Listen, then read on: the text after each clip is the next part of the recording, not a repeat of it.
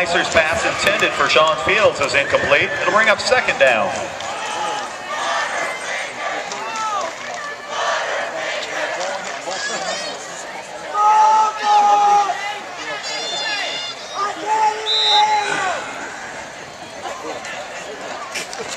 Supposedly they've been going at it with them back and forth all week. Yeah, good. On social media. Oh yeah, that'll do it. Yeah. What's been going on, anything? Sean Fields on the carry for Wakefield, or for Corinth Holders.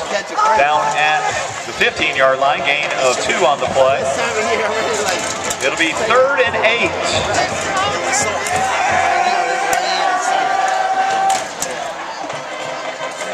Third down, Wakefield fans.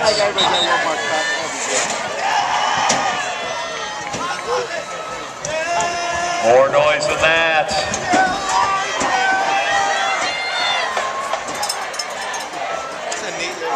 It is nice.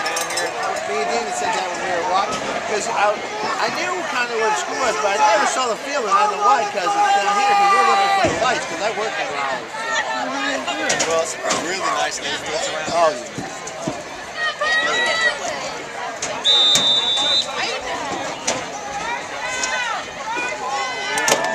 Come on, Sam. Go, Sam.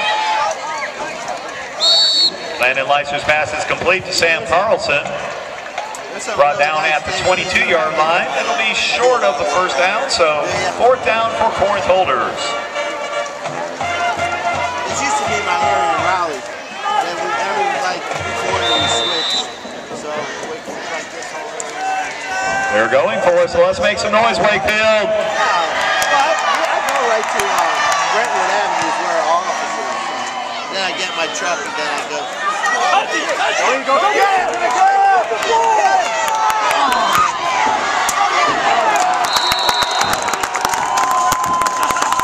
Foster Covington on the return for Wakefield down at the 14-yard line.